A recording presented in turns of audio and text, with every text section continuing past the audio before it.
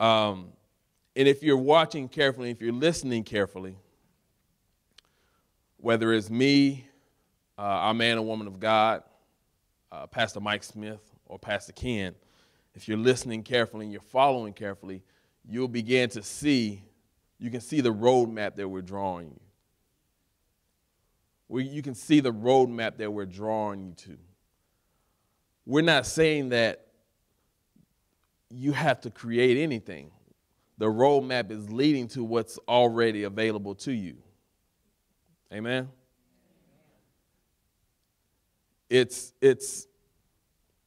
I'll use MapQuest. I like the voice to tell me where to go, even if I'm local, because it can tell me a better way, save me some time. But what it can't account for are the distractions. It can't account for the distracted drivers, those that like to text on Facebook, drive and check your email at the same time. It can't account for a deer that may run out in the middle of the road. It can't account for all the things that's going to be in my pathway on my way to where my destination is. So we're not telling you, when we're talking about we're teaching about the grace of God, reaping from the kingdom, we're drawing you this map. We're not telling you that there's nothing going to be in your way on your way to that destination. But what we're saying is, he's already made a way out of whatever it is in your way, on your way to your destination. Amen? Today, we're going to be talking about defeating doubt. We're going to be talking about defeating doubt. Because if there's anything that will stalemate you or keep you in the same place that you were in 2017 and 2018, if there's anything that's going to keep you in the same position, it will be doubt. It will be doubt, because doubt is going in between believing and unbelieving. The Bible calls it a double-minded man. The Bible calls it a double-minded man. So doubt hinders your faith. It's the opposite of faith. Faith is wanting to order your footsteps, but so does doubt. So does doubt. And today I'm going to give you some foundational scriptures. And I'm also going to share our journey with defeating doubt personally. Because all you need, this is what I do know, all you need is one victory. All you need is one victory over doubt. And what that one victory does is it gives you the confidence that if you defeat it at one time, you can defeat it again. Amen? All you need is one. All you need is one time where you don't quit. And I know that out of our own personal journey. So I'm teaching you something not from what I've read or what I've heard, but what we've been through. Amen? I mean, if I tell you, have you ever stopped to ask someone for directions and they say, I'm not really from here, then they try to give you directions anyway? It's like, I'm not really sure, but if you go to them, I'm like, nah, once you say you are not from here, I'm good. Thank you very much. So I'm not telling you, I've never been down that road, but here's a potential. And see, that's what religion does. They're telling you if you do this, then this should happen. But Jesus said, you're putting burdens on their shoulders that you won't even carry. He told Nicodemus, he said, no, we teach what we know. He said, I'm teaching you, how can you understand? If you don't understand earthly things, how can you understand heavenly things? So I'm teaching you today what I know. I'm throwing it out there for you to catch it. But it's up to you to catch it. And like I said before, all you need is one victory over doubt. Amen? Amen. Let's get into it. Praise God. Let's go to Matthew chapter 14.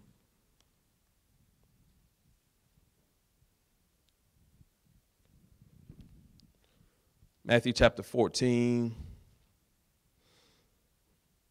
We'll begin at verse 26.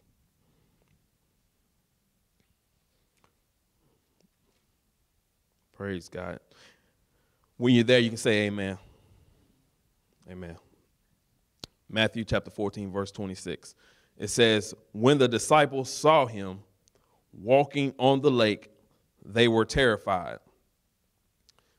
It's a ghost, they said, and cried out in fear.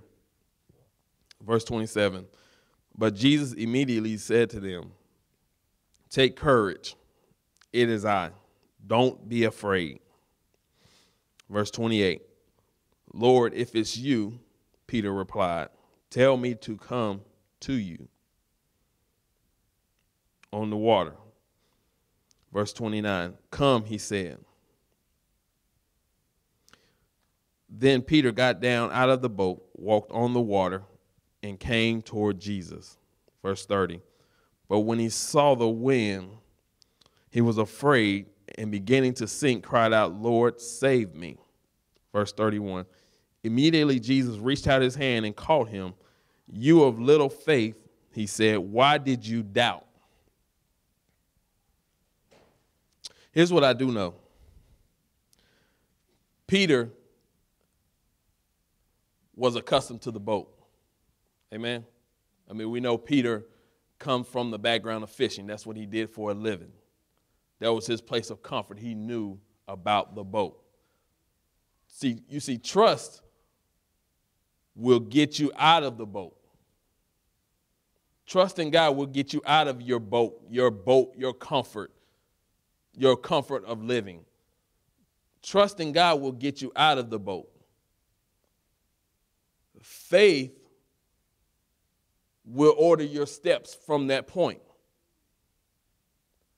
Faith will order your steps from that point. Doubt short circuits that faith. Doubt short circuits that faith. He had to trust that either if he stepped out of that boat to come, success or fail, Jesus was with him. Amen.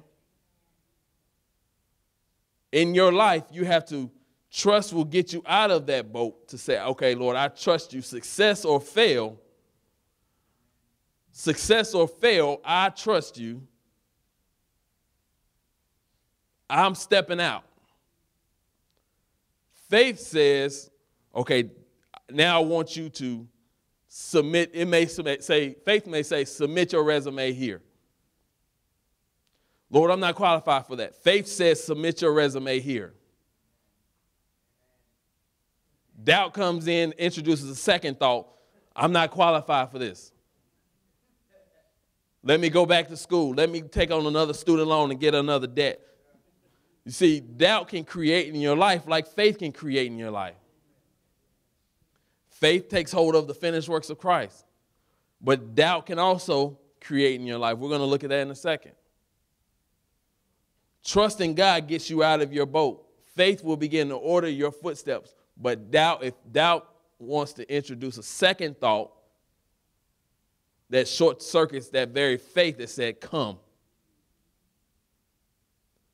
You see, I equate doubt in the life of a Christian to a car that you fill up with, instead of gasoline, you fill it up with water. Still a car. You're not going anywhere. You're still a Christian. You won't go anywhere. It hinders forward progress. You're still a believer. If you die now, you made Jesus Lord and Savior, you'll go to heaven. But doubt is as toxic to a believer as water is to a car. And if not addressed, then you'll see yourself as a believer, a seasoned believer, 20 years saved, and still at the same place as when you started. Amen? Let's go over to Matthew chapter 21.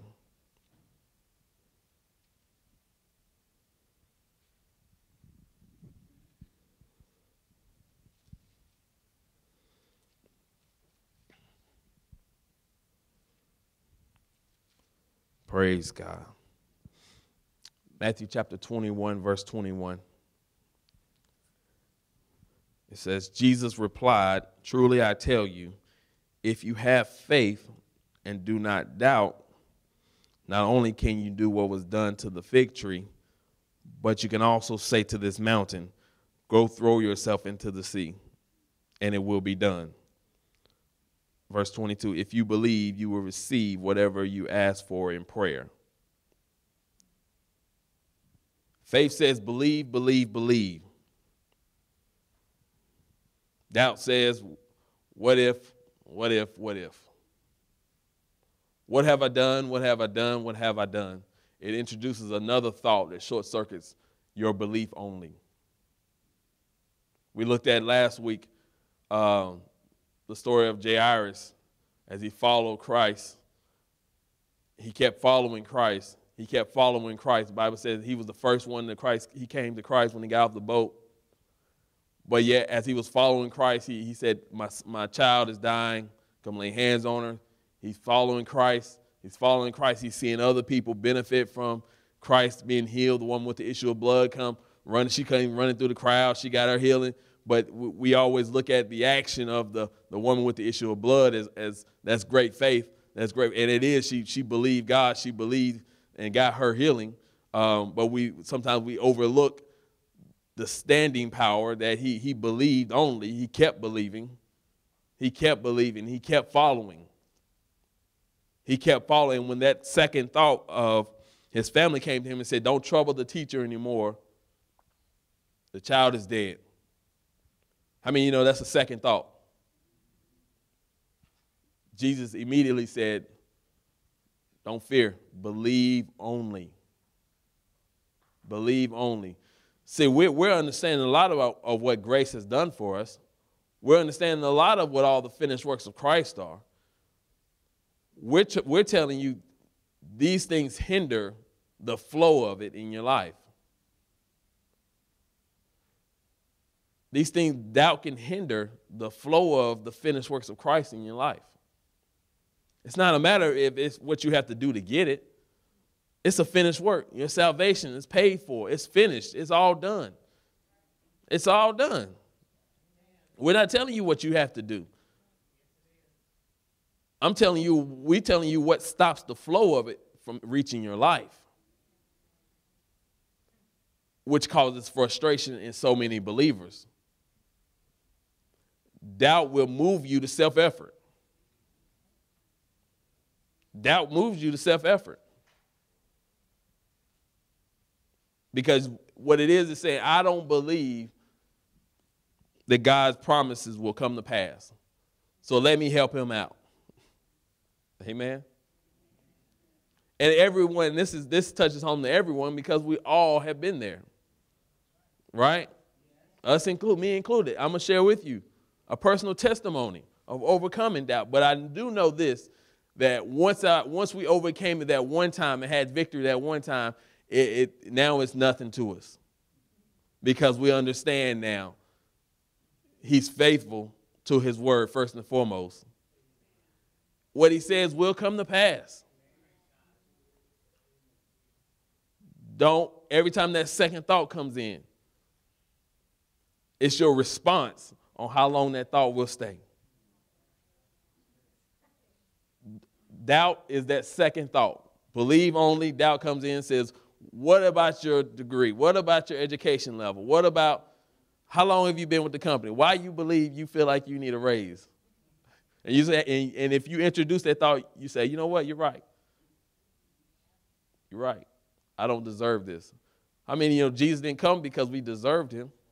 Amen. He didn't come because we were good. He came while we what? Were yet sinners, considered enemies to God. He came for us. So it's not about what we deserve. It's not about all of us deserved hell. But if it were not for Christ, amen. Praise God. Praise God. Let's go over to James chapter 1.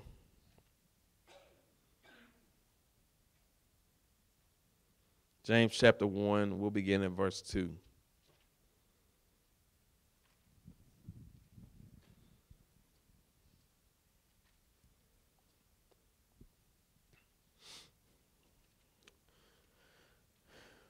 James chapter 1, verse 2. It says, consider it pure joy, my brothers and sisters, whenever you face trials of many kinds, because you know that the testing of your faith produces perseverance. Verse 4, let perseverance finish its work so that you may be mature and complete, not lacking anything. Verse 5, if any of you lacks wisdom, you should ask God, who gives generously to all without finding fault, and it will be given to you. Verse 6, but when you ask, you must believe and not doubt, because the one who doubts is like a wave of the sea blown and tossed by the wind. Verse 7, that person should not expect to receive anything from the Lord.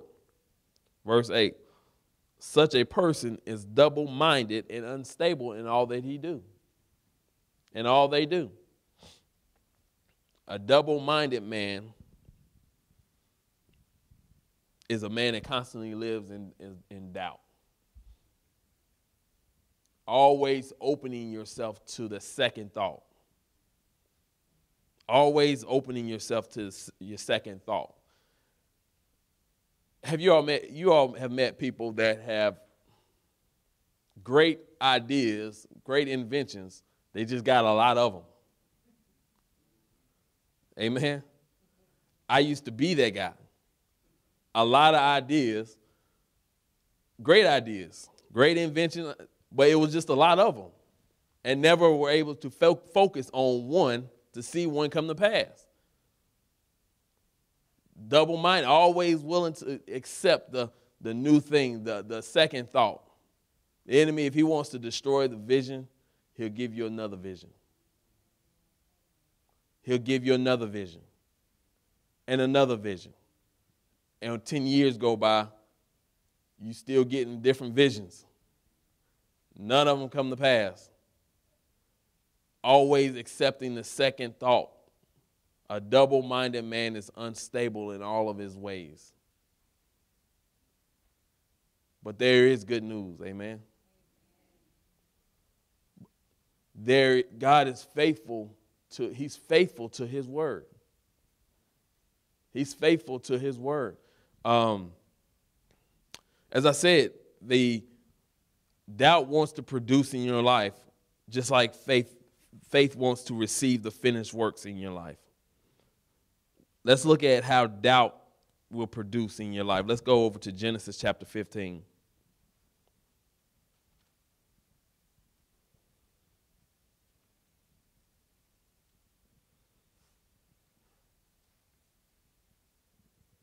Verse 2.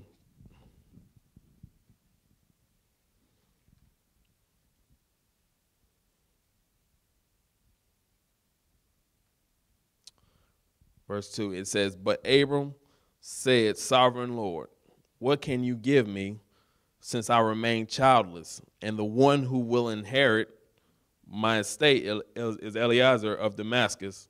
Verse 3, and Abram said, you have given me no children, so a servant in my household will be my heir. Verse 4, then the word of the Lord came to him, this man will be your heir, but a son who is your own flesh and blood will be your heir. Verse 5, he took him outside and said, look up at the sky and count the stars. If indeed you can count them, then he said to him, so shall your offspring be. So he got the word of the Lord. Says, this man will not be your heir, but a son who is your own flesh and blood will be your heir. That's the word, amen? That's what he said. Not only did he give him a word, but he also gave him vision.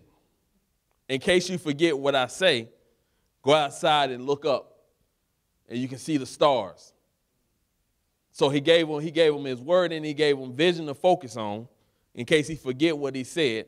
So that's the word of the Lord. Oftentimes we get a word of the Lord. You got to stay there. You got to stay there. He gave him a vision as well. And just in case he forgot what the word was, let's go over to Genesis chapter 16.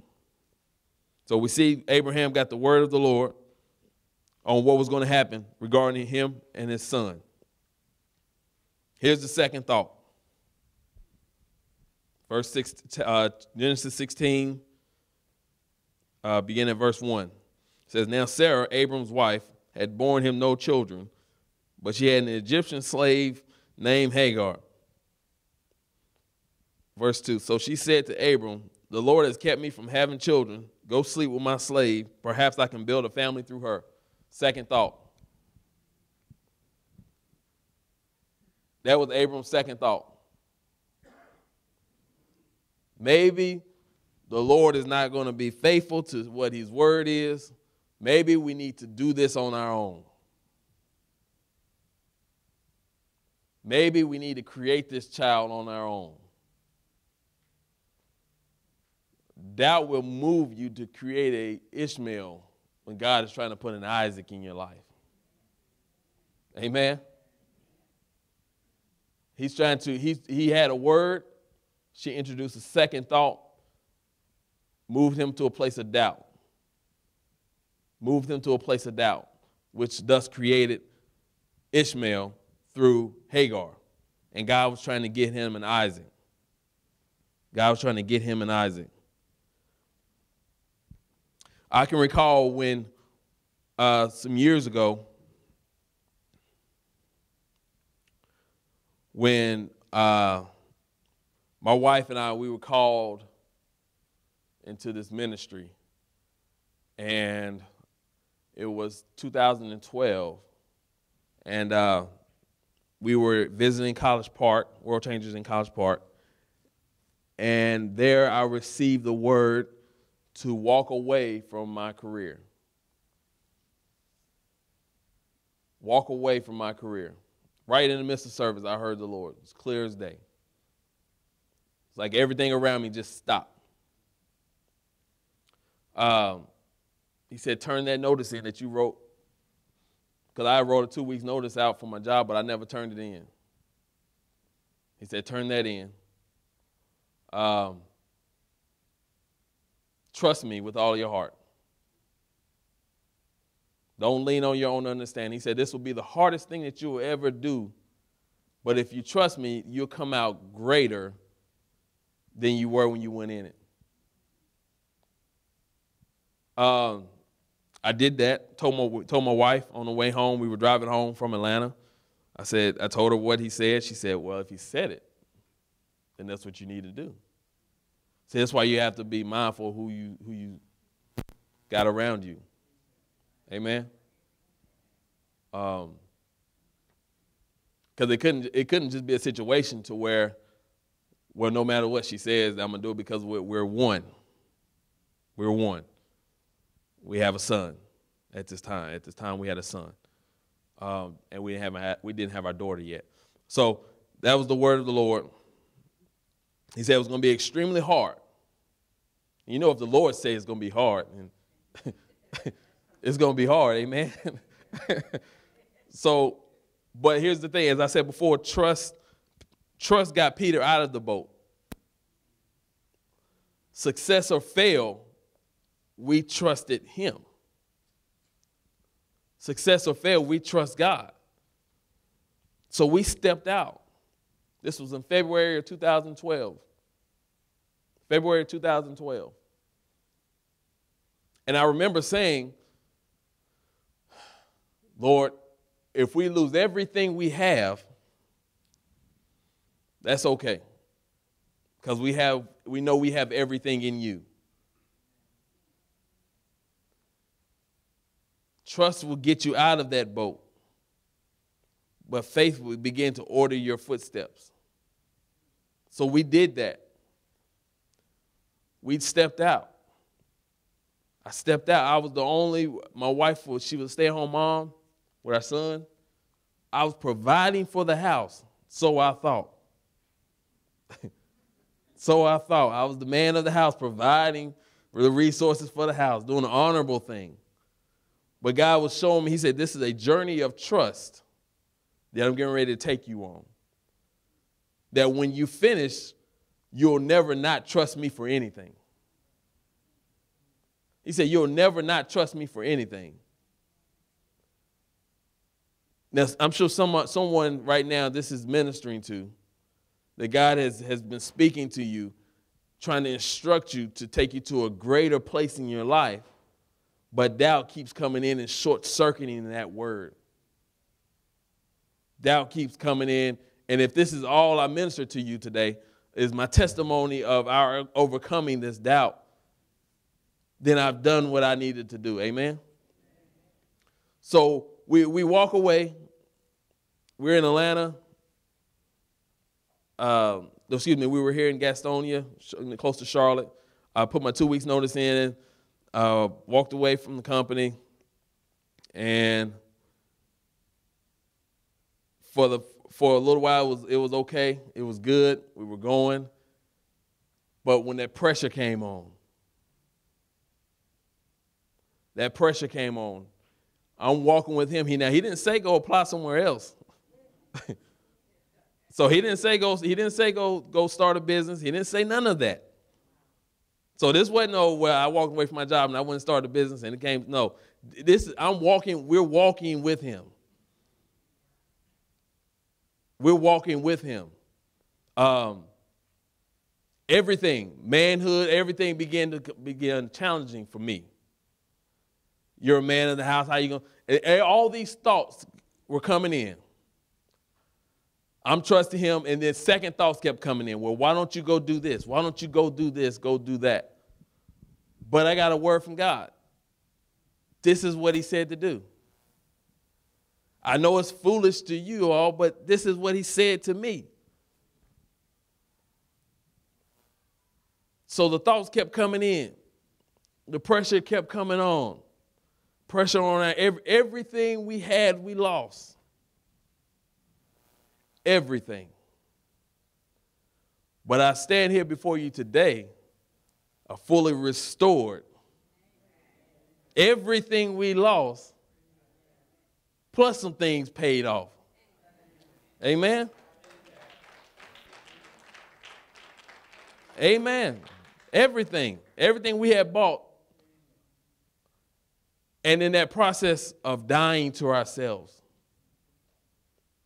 what I mean by that is I was not the same after that process from who I was before. How did we overcome the doubts? Because what would have happened is if we would have submitted to doubt, then I would have just went ahead and apologized to the company and came back on board and just went on about my business and said, well, I heard wrong. Can I come back on board? Or I went and got in another job or whatever, just kind of something to bail ourselves out of it. But what we had to do to defeat doubt is, number one, I had to believe his word. Amen? You have to believe his word. My day-to-day fellowship with him conditioned me to believe his word. Our day-to-day fellowship, your day-to-day fellowship with the Father will condition you to believe him at his word. Because if it's not a day-to-day fellowship, you could be hearing the voice of someone else. So for one, you have to know his voice. And how do you do that? You get in the word. You get in the word. And you keep getting in the word. And then when you get a word like that, so this is not something to say, hey, go leave your job, go do this, go do that. What I'm saying is listen to the spirit of it. You have to know his voice. You have to know his voice because the enemy's he's going to be trying to talk as well. So this is, you have to know it. I knew his voice. I knew his voice by his word. And when I say that, he's not going to have you do anything crazy. He's not going to have you do anything that's going to be dishonorable. He's not going to have you do anything deceiving. He's not going to have you do anything robbing people. He's not going to have you doing those things. So it's important to say, because someone can say, well, I heard the Lord say, go take this guy's car because he didn't need it anyway. No, he didn't say that. I'm just pretty much right now, I'm just coming real with you. The thoughts were real. The thoughts of failure were real. The thoughts of losing everything were real. The thoughts of the shame that would come forth before my family, our family, were real.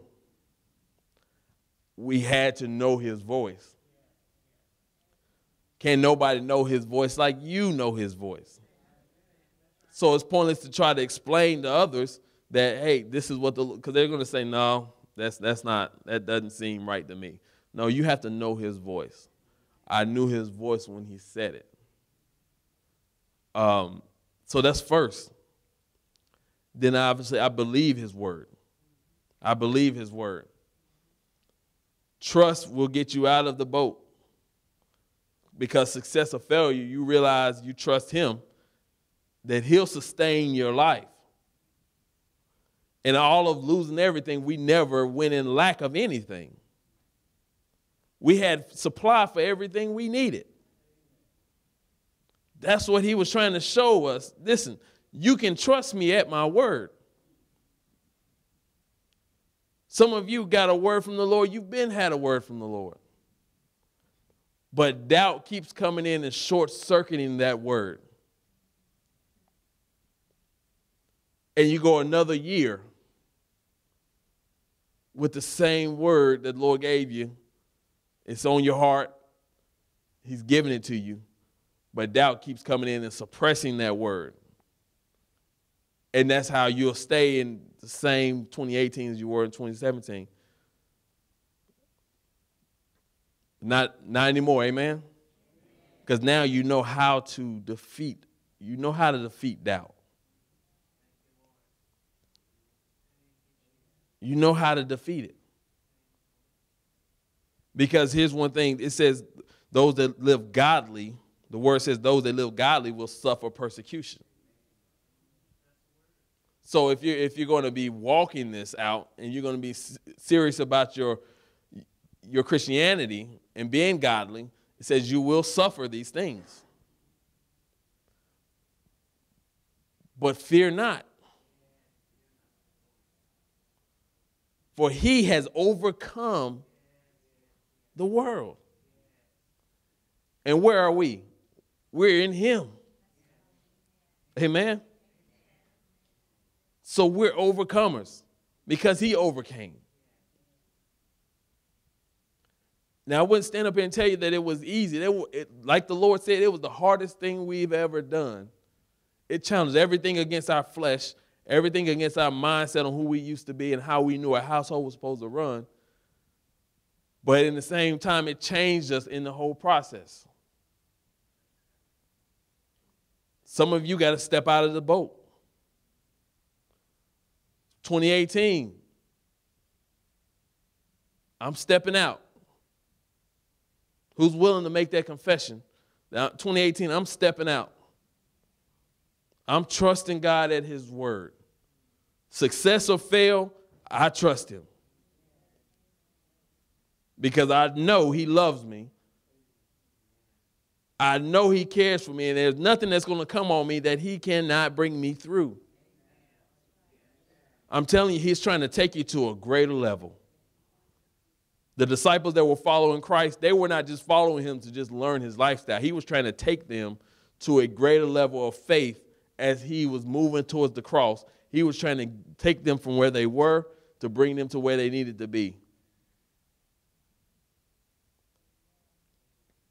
He's trying to take you somewhere.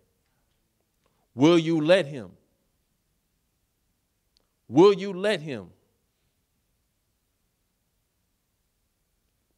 Trust gets you out of the boat. Then allow faith to order your footsteps. Faith will begin to instruct you. You don't have to worry about, okay, what happens after I step out? Faith will begin to order your steps. Go here. Call this person. I've already made a path for you. But you don't get past the level of trust. You don't understand where the faith is trying to take you to. Because, once again, doubt suppresses that. Doubt keeps you suppressed, and it keeps you from moving forth in life. Amen? Praise God. Praise God. Let's go over to Hebrews chapter 4.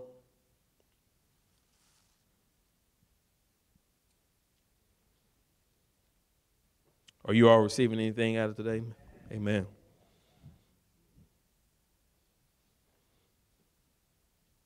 We teach what we know. Amen. If you don't know how to take this home, whatever you're learning here and apply it to your life, it does nothing for you.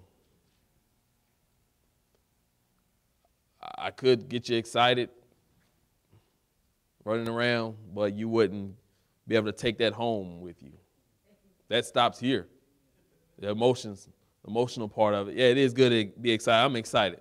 I'm excited because someone's going to take this. Someone's being ministered to and says, you know what? I've been holding this. Doubt has been ruling my life for years now. I'm going to decide to step out and trust God. Amen. Hebrews chapter 4, verse 10. So as we're walking on our journey, we've had to remind ourselves of what God's word says. And how long do you do that? How long did we do that? I mean, this was constantly, all the time, thoughts coming in, that second thought trying to introduce itself constantly, every day, all day. The more violent it got, the more violent I had to get in reminding what the word of God said. You don't just entertain those thoughts. You keep reminding. The more those thoughts come, the more you keep casting them down. This is what the word of the Lord said. This is what the word of the Lord said. Till you get to this place right here, Hebrews chapter 4, verse 10. It says that for anyone who enters God's rest also rests from their works, just as God did from his. Now, verse 11. Let us therefore make every effort to enter that rest, so that no one will perish by following their example of disobedience. Verse 12, it says, for the word of God is alive and active, sharper than any double-edged sword. It penetrates even to dividing soul and spirit, joints and marrow. It judges the thoughts and attitudes of the heart. Bible says we labor to rest. So you have to take the promise of God. When doubt comes in, you have to remind yourself this is what the word of the Lord says. You have to remind yourself till you enter that place of rest. Because when it says that when you enter that rest, you also cease from your works. But if you allow doubt to stay in there, you'll find your place, and you're not casting that thought down, and you're not laboring to enter into rest. That's what laboring to enter into rest is like. You're speaking that word. You're reminding yourself, this is what the word says. This is what God said. I'm casting those thoughts that are trying to come in and trying to penetrate my heart. I'm casting those thoughts down because this is what the word of the Lord said. And you have to do that till those thoughts cease and rest comes over you. Amen. That's how we got victory. That's how we got victory. We just kept reminding what the word said. You have to remind us, and it's always the intensity of it is always greater when there's purpose on your life. When there's purpose on your life, the intensity of doubt always increases with the purpose. It always, when you're in the will of God for your life, you can expect intensity. Why? Because it's trying to move you. It's trying to remove you from the will of God. And I see so many Christians, so many believers fall to this. The pressure comes on. The pressure comes on. And because they don't know how to respond, they submit to the doubt. Well, maybe I think I heard the Lord say, this is the ministry I'm supposed to be a part of. But it's too much problems going on in my life for me to be a part of this ministry. Maybe I'm in the wrong place. They take that thought. Well, honey, let's go find us another church. I just don't think it's just too much going on in our house. As soon as we join that church, it's just all these things started happening in our lives. But this is how it happens. When you're at the place of purpose, the intensity of doubt comes 10 times stronger than if you're just in the wrong place. Because you can stay at the wrong place for 20 years and just be satisfied there. Once again, we teach what we know. Amen? This is not something that we haven't been through. I know what the violent intensity of doubt trying to enter a man's soul to move you away from the will of God for your life. I know what that's like. The people were amazed at Jesus' teaching because he taught as one with authority, because he knew what he was talking about. Not only did he know, but he'd been through what he was talking about. He said he was tempted in every way that we were, yet without sin. So he wasn't teaching from something he didn't know. I'm teaching you from something that I know.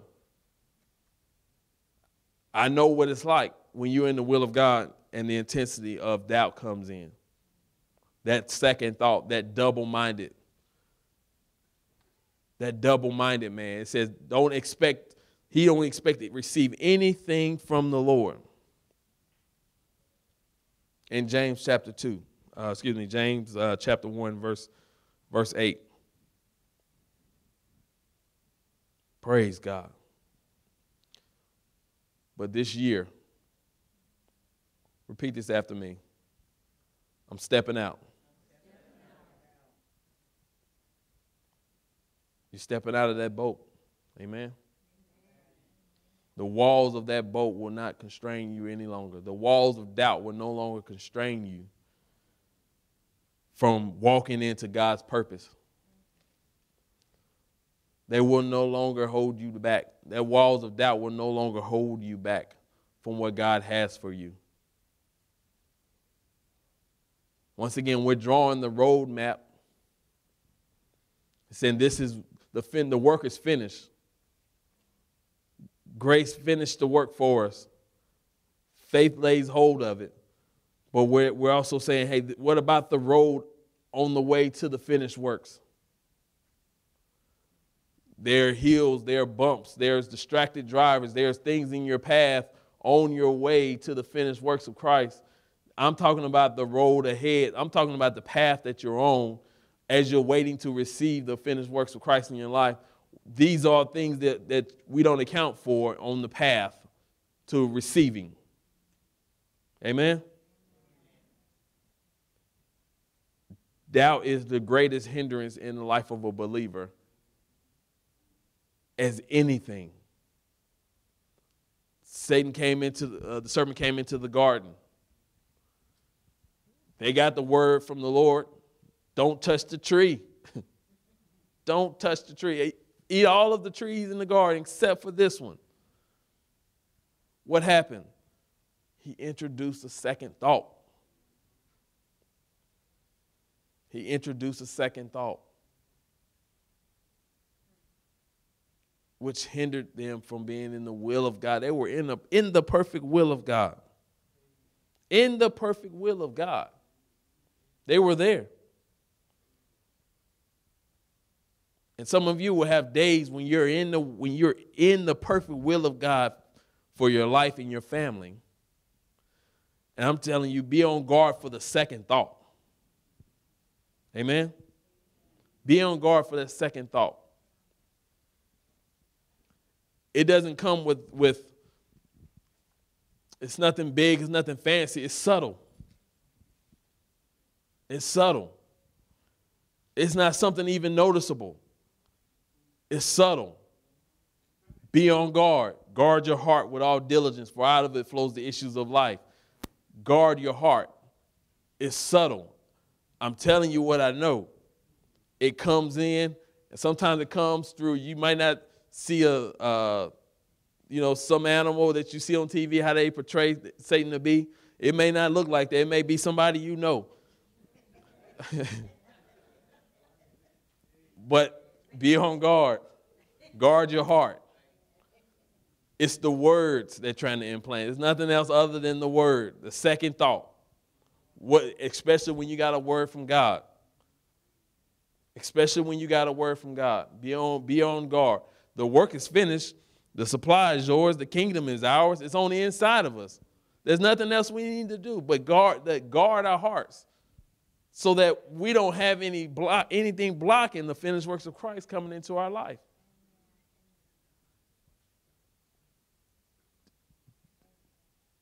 Every Christian deals with this. Whether we want to say it or not, every Christian deals with this issue of doubt coming in. Once you made the confession, you got the word on it, you've done everything we're telling you to do, you've been on the journey with us, you're confessing the word, you're together, you're praying as a couple.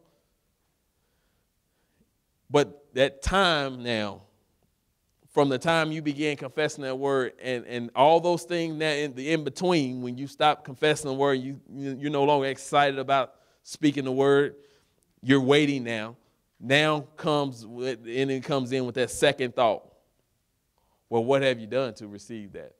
Why do maybe if you did a little more, maybe that blessing to speed up. Maybe you can speed that thing up if you just kind of do a little more. It's the second thought when you're not paying attention. When you're not paying attention. It's the second thought that tries to come in and says, okay, it's trying to divide your household, your marriage. It's the second thought. This is what the word says about your children. I recall, we went to a conference of our son, and I know what the word says about our children. Amen. They're blessed. So we're sitting in a conference, and the teacher he hasn't been doing this. He has been doing this. He's not, and they just kept going on and on about who he is or what he's not doing and what he's, just kept going on and on. And both of our kids were sitting beside us. And my wife, she can tell you, it's just, no, we're not confessing this. I said, what has he done good? I said, because what you're saying is not our child. What has he, and they looked surprised like, oh, no, you're not going to just talk about my son like this? Praise God. I know my kid. And see, what happens is something that simple will have you saying that at your house. Yeah, he ain't, he's not this, he's not that, he's not. No, I know who he is. He's a child of the Most High God. They blessed and highly favored. And so it changed that whole conversation. Oh, well, yeah, he does this great. He does. And the kid has almost straight A's. So I said, what you are saying does not line up with what we're seeing and who we know our child to be. But what I'm saying is those second thoughts come in. And if you don't cast those thoughts down, you take those thoughts and then you begin speaking them over your own children. Because this is what the teacher said. This is what someone else said. I know it wasn't her, but at the same time, I wasn't just we just couldn't let that go on like that. You understand what I'm saying? But what I'm saying is, don't let the subtle second thought come in to rob you. The work is finished. It's yours. It's yours. Peace is yours. Prosperity, success in every area of life is yours. Healing is yours. Don't let the second thought of, well, maybe you hadn't done enough to receive healing. No, you are already healed. But the enemy wants to come in and implement a second thought. As we saw when Peter stepped out of the boat, he got the word come. All right, you took the first step. You trust me. Now you got out of your boat. Now faith says come. Christ says come. Then when he began to sing, it began to show evidence of doubt. Evidence of doubt. Doubt will always hinder forward progress in your life. It always hinders forward progress in your life. That's why we have to be diligent in guarding our hearts. Amen? You have to be diligent at it. Someone say, man, does it take all this to be a Christian? No, believing in Jesus. But if you want to be a successful Christian, absolutely. If you don't want to be stuck the same way 20, 30 years from now, absolutely. You have to be mindful of these things. What are you hearing? What are you receiving? Because there's things we're hearing all the time. You're hearing things all throughout the day. So, yeah, you may be hearing them, but you don't have to receive them. Amen? You don't have to receive that. We can't stop hearing. You're always going to hear stuff, but you don't have to receive it. That's what we're saying. And how you receive it is you begin to think on that versus thinking on what the promises of God are.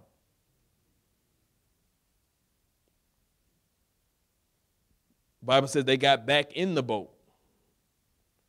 When you're in doubt, you're going to be going backwards. I don't believe he was going to get back in the boat. I believe he was going to meet the disciples on the other end. But he got back in the boat because he sank. And doubt was present. There was nothing else he could do. Amen? Praise God. Praise God. Let us lift our hands. Father, we thank you that we are free from doubt today.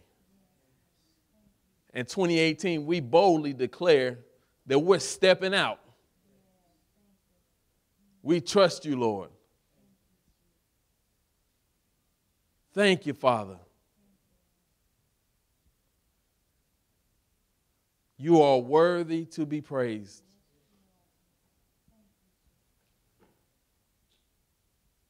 We declare that there is nothing hindering the finished works of Christ from manifesting on the regular in our lives.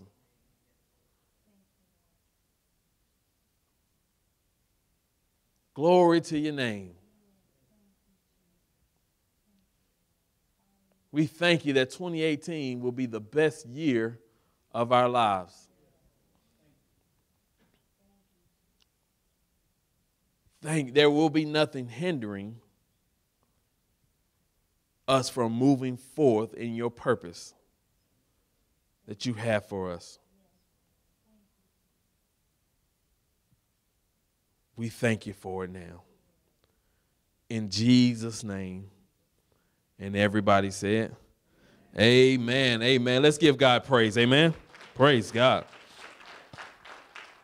Amen. Did you all receive anything out of the word today? Amen. Praise God. Praise God. Now it's our opportunity to respond. It's an opportunity to respond to what you've heard today. Let's sow into what you've heard today. Let's sow into what you've heard today. We don't give out of necessity, for we are cheerful givers. We give out of a heart of thanksgiving.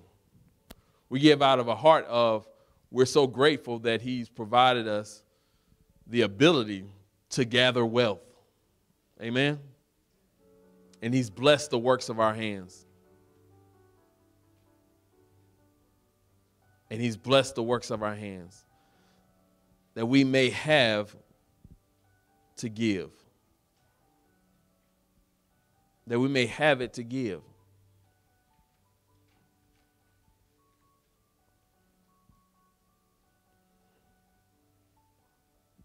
Bible says, give and it shall be given unto you. Good measure, pressed down, shaken together, running over, shall men give into your bosom. We don't give it to get, but that is a natural response to giving. When you give, you receive. You don't give to receive, but it's a natural response. When you give, you will receive. Amen? If you need an offering envelope, if you would, just raise your hands. The usher will get you one. Or if you're doing text to give, the texting information is on the screen.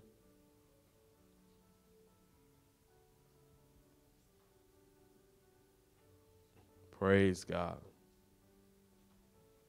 It is well.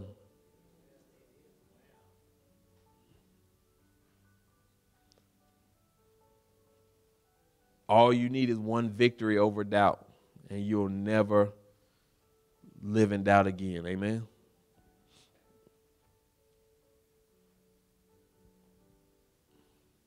Praise God.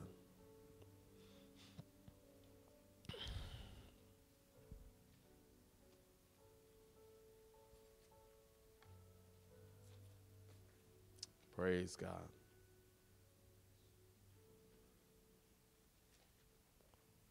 Praise God. If your offerings are ready, if you would lift those up. Praise God. Father, we thank you. For it is you that gives seed to the sower, as well as bread to the eater. Father, we thank you that we give out of a heart of cheerfulness, Father.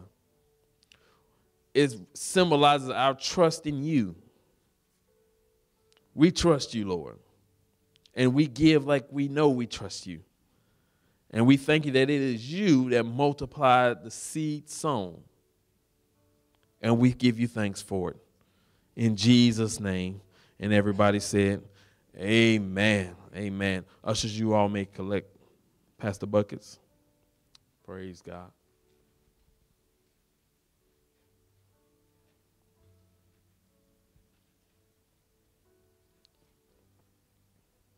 Praise God.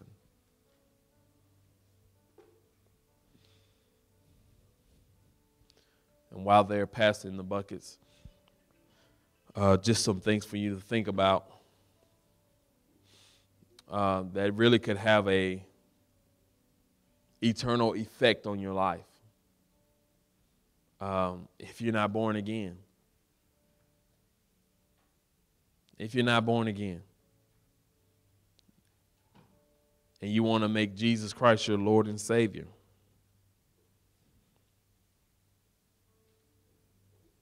Let's make that decision today. Let's make that decision today. If you would like to receive the baptism of the Holy Spirit with the evidence of speaking in tongues, that is a grace gift, and it's available for you. It takes your relationship with Christ to a whole nother level. To a whole nother level. If you don't have a church home, you believe God's called you to be a part of world